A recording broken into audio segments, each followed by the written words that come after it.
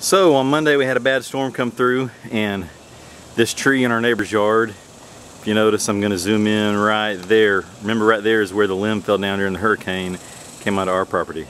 So the limb that fell down on Monday was that one right there.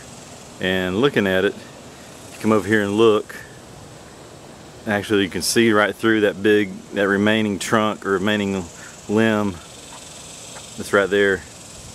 You see that green? So it's pretty rotten through and through, so he asked me to cut it down. So I spent the last couple of days, bit by bit, cutting down wood.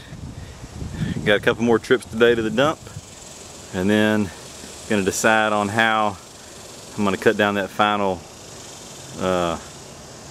limb that's up there. Big old tree.